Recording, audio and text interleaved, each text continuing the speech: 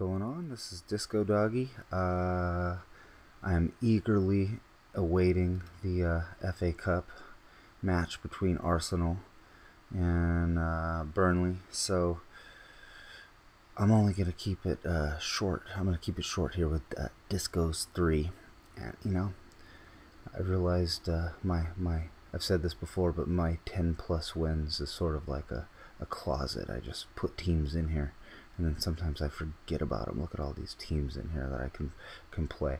I don't really have a lot of new teams that I'm really proud of right now. I've been screwing around with some anti-rabbit pets. Still in love with my Prairie mouse. I even stooped so low as to make a Rick team to beat some rabbits. I don't know. Apparently I'm insane because I choose 2 undead pets to beat rabbits. That makes no sense, but that's somehow what I did. But anyways, I wanted to go back to some of these teams. Let's play Slitherbolt. Sounds fun. I hope you like the new intro music and background, if you even notice that. I don't know how close people pay attention, but every 10 battles I change up the intro music and the intro background. You know, someone mentioned that I should start playing music in the background, and I really like that idea, and I think I'm gonna look into that. But, I didn't really have time this morning, but I'm kind of afraid of that too, because, you know, what if, well, people just don't like the music that I'm playing? I don't want to make people you know, suffer through music they don't like, you know. Alright, well, I don't know why I started with the MPD knowing that there's an FOA right there. Maybe I should not talk about the music I'm going to play and talk about the battle. See, almost always I start with the Slitherscale Elver with this team. Because I like to do that. I like to put my pump up, get pump going. Hey, that's fine. You just wasted your move too, buddy.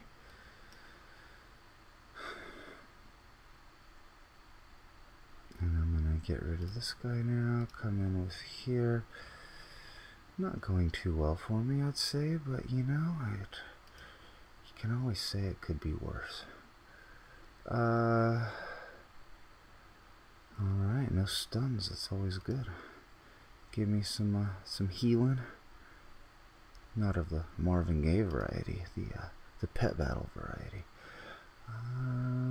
No, that kind of sucked. But what we shall do here is we will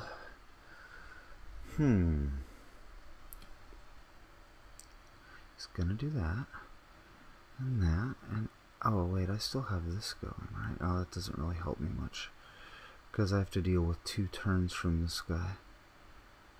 I could just ramp up my deep. Oh, that's not gonna kill him. Oh, I got lucky there. Jesus Christ, that was a bad move. Overthought it. I was thinking, you know, like, oh, I want to ramp up my deep bite, and well, it wasn't ramped up yet, so it was gonna do 154 plus whatever 25% of that is. Luckily I crit. God damn it. Starting off with some bad play. Now, this guy's magic, am I gonna be able to?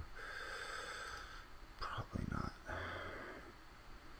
So let's get some of this action going. I don't want to get frog kissed. It's okay. Jeez. Can't believe I made that mistake. I hate making mistakes. I hate making mistakes when I make a video. It's bad enough when you just like make a mistake, but now I made a mistake for everyone to see. Well, I think I'm okay unless that happens. So He didn't try to chain it. Now I think I'm really okay. So yeah, let's do this because I got that guy coming in weak.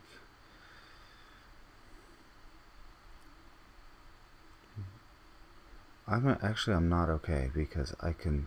There's a coin toss that I need to win here.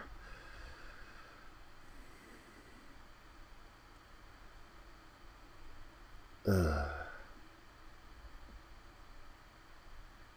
Here's where the Elver with deep bite can be problematic. My only hope is that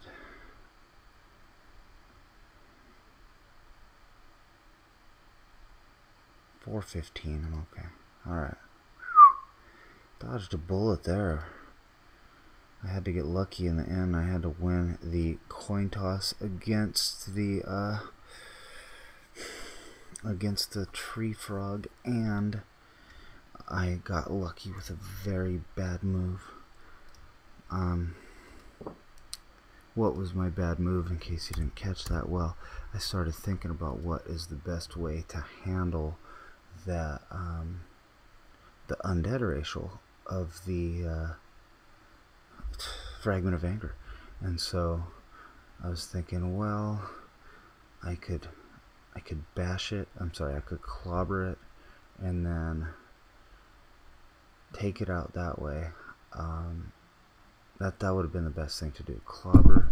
Oops, I just hit my microphone. I hope that wasn't too loud. Clobber, and then I don't know what my deep bite was ramped up to. I don't think it was ramped up at all, so I would have had to clobber, pump, and then the pump would have killed, and then I could have recharged my pump. But I was getting greedy, and I was thinking, oh, you know what, I'm going to use this opportunity. Well, I shouldn't even say getting greedy. It was kind of good that I was thinking about it. But I was thinking I want to, use this opportunity to ramp up my deep bite. And the problem with that is the FOA had, what was it, 270 something health, and even with Cleansing Rain, the first attack isn't gonna be very high. It wouldn't have been high enough to kill the FOA. So I got lucky there. I made a bad move and got lucky with a crit. So sucks. Alright, well, it was requested. Now I'm afraid, because I'm obviously playing bad. I'm afraid to play this team. But it was requested that I play Done Did Kid by Dave X on the blog. And like I said, I have like such an unbelievable record. If you don't believe me, I don't blame you. I have an unbelievable record with this team. So every time I play this team, I'm like, I get scared, because I mean, who would have thought I would end up with a 84-1 record with an imp? See, I'm like stressed out now. I'm like, oh, what do I do? What do I do? What do I do? Okay.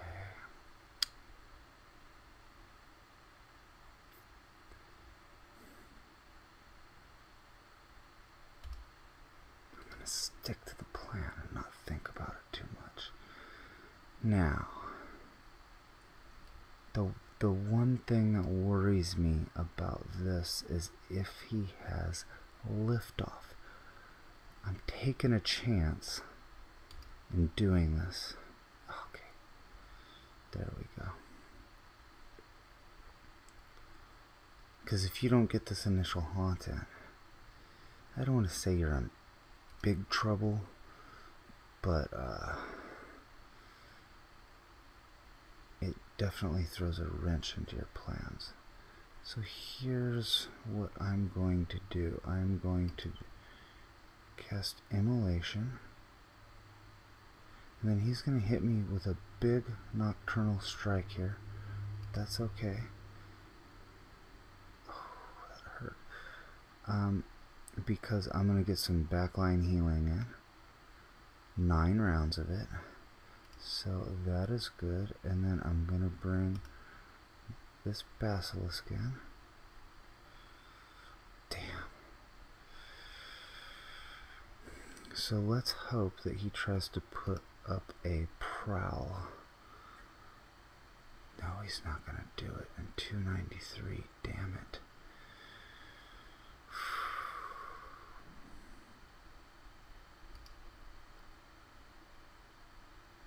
Keep the healing going, Imp. We want to be able to take at least a couple spirit beams, magic beams, whatever they're called. Okay. Goodbye, Bloodbeak. How many will I be able to take with this guy? Do I take a chance? Do I get greedy here? And I think he's gonna use Spirit Fire Beam.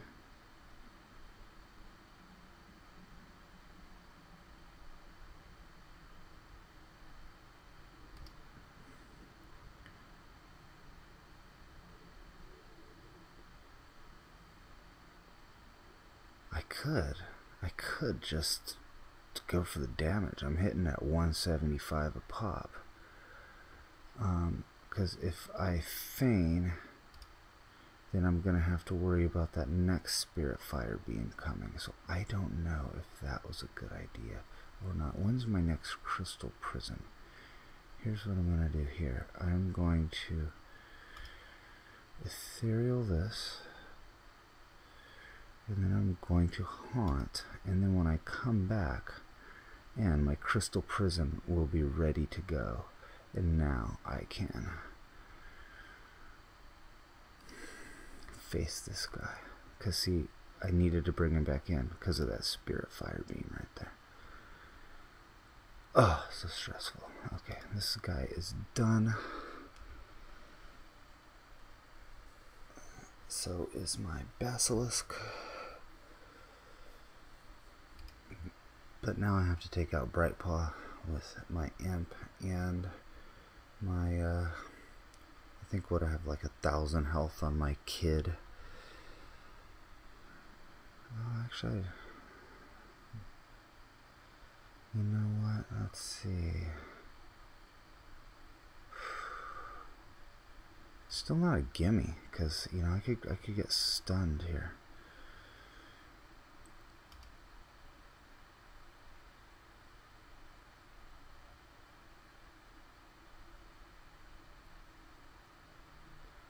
Okay.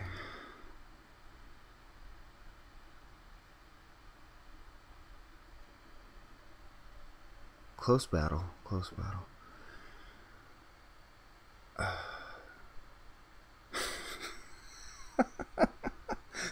That's about the most like stressed out you're ever gonna see me. 85-1.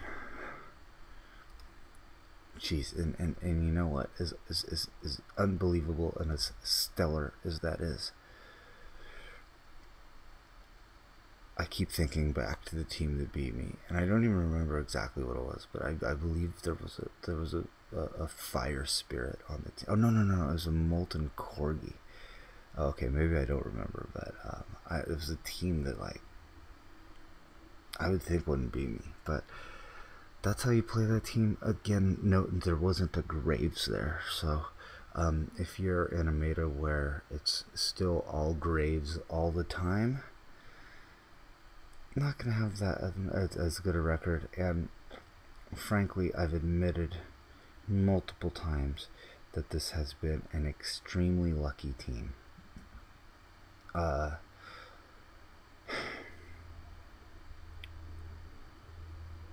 Yeah, I've won a lot of coin tosses against other 260 speed pets with the Ghastly kid.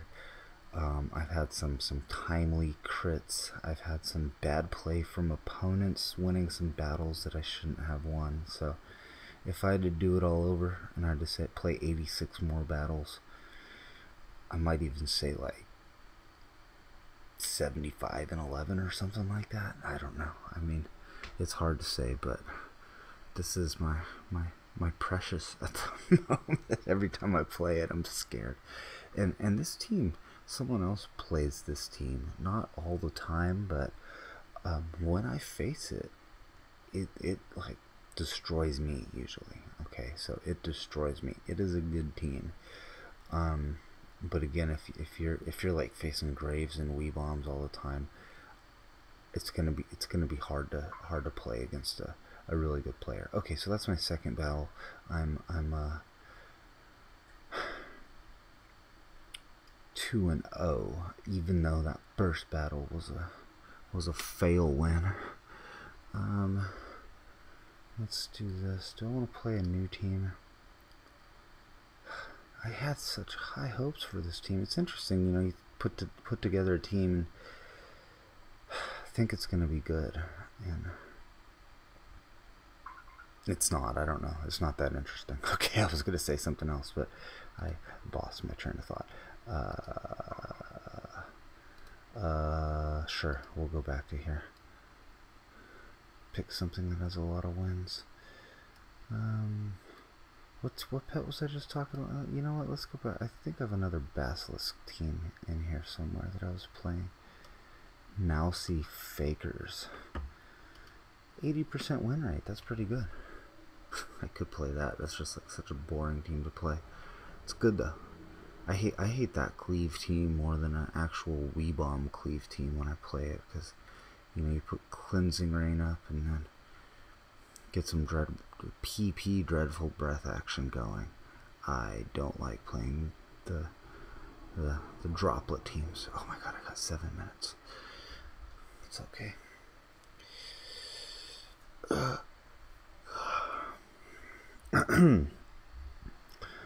Back to my early right. Come on, jerk. My Mandarin's slowly plodding along. I've been listening to a lot of Mandarin music, and it's not helping me as nearly as much as I thought. I just don't have any like strong basis. Like I don't have the fundamentals. Like I've never taken a class. Like I listened to a lot of Spanish music after I had already like taken 3 years of Spanish in high school, and it like helped me a lot. Helped me like learn new words and stuff, but I just don't have the background. But still cool to listen to music that I thought I would never ever listen to. But anyways, pet battles. You saw the Scalded Basilisk Hatchling in the last battle. You gotta be careful with it. You gotta be really careful with it. I hate to call pets like noob pets and pro pets, but Basilisk is something that is not, it's not easy to play. Actually, you know what, if you're faster, it's pretty easy to play, but you just need to be careful with it. I guess that's what I'm saying. I mean, you have to play a lot of head games with Feign Death, Crystal Prison. Is that it? Is that what I'm saying? Is that what makes a pet pro? If you have to play with Feign Death, and if you have to play head games, I mean, I don't know. It's not a very good definition of pro. I think it was the last video I was making. You saw like, I don't even remember the context, but I remember like, oh yeah, I'm so good, I won this battle. But really, I just made a couple of few timely guesses, you know, and it's basically like a 50-50 chance. Is my opponent going to do this, or is my opponent going to do that? And I chose the right one, and I look, wow, really good. But I don't know how much skill is there really in pet battling. I mean, not most of, but maybe half. I've discussed this before. I mean, a lot of pet battles is just understanding all the moves, understanding what moves your opponent can have, what strategies they might do, understanding the meta, making your team. I was trying to say making your team. Team creation is probably the I don't want to say the biggest, because you got to play, but let's say 50-50. It's half play, half team creation. A good example of that is, you know, I'm a pretty good player. I play this a lot, you know. I mean, you can at least say I'm experienced Where'd that team go? I haven't done much league battles, mini league battles lately, but this team, what's happening? You can see it does fine in my queue, 32-7. Not great, but fine. I mean, I have a losing record in the league against other people, because it's not against other people in the league. It's because it's not a very well created team. I was just like, hey, Spirit Crab, Robocheck, sure, why not? Let's throw in the rabbit to be the tier pet on there. What the hell, man? Someone else decline. I got 3 minutes. I guess my point and all that, what I was saying is, I didn't take a lot of time to create my team, and I'm paying for it now. I didn't think about, well, what might I be facing, you know? And that's a great example of understanding like the meta, because there's not a lot of undead pets, and like, why are critters so good? Because there's so many undead pets in the league. There's not a lot of undead pets, so this rabbit goes from being like super good to just okay, and then to take it in the other direction, there's lots of flyers in the league, which makes the rabbit much less effective. So okay, here's this team again, and I'm gonna start off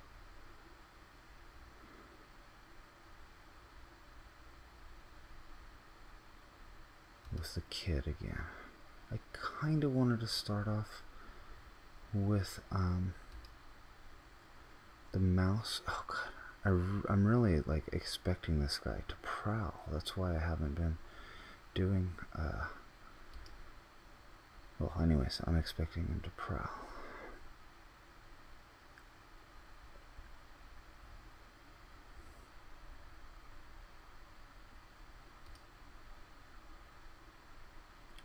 So now I'm not going to Crystal Prison, because I want to wait till the prowl comes, if it's ever going to come. Maybe that's what he's waiting for too. Okay.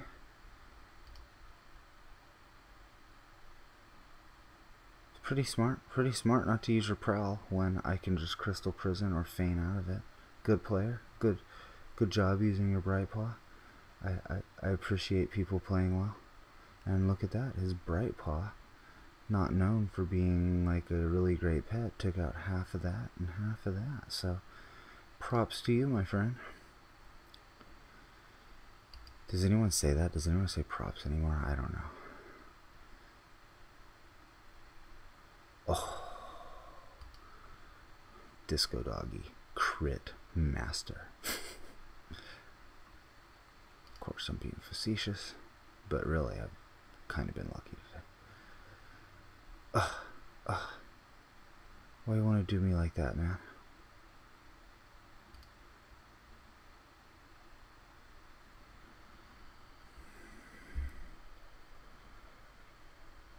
They had me in a bind there with the Basilisk. I was just saying, you gotta play well with the Basilisk, and, well, I didn't, so I'll go ahead and bring my mouse in. Take some weak damage here.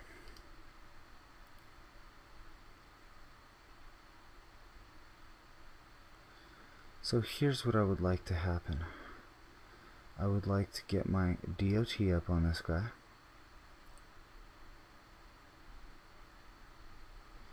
And then when he does his, you know, rain dance, nocturnal strike thing, I'm gonna bring in. Oh, now I'm in a bind because I really want the kid there to eat the damage. Okay, I think I'm good now. This is where undead pets shine.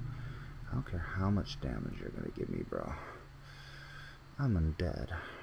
You're gonna do to me. Ooh. Now, let's take him below the racial even with this. Very important that that happens. And I am in good shape. So basically, I get 2 flurries for free after this.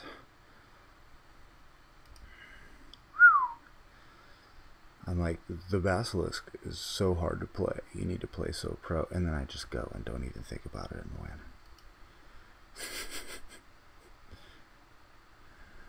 Okay. Wipe forehead. Tough battles today. Jesus.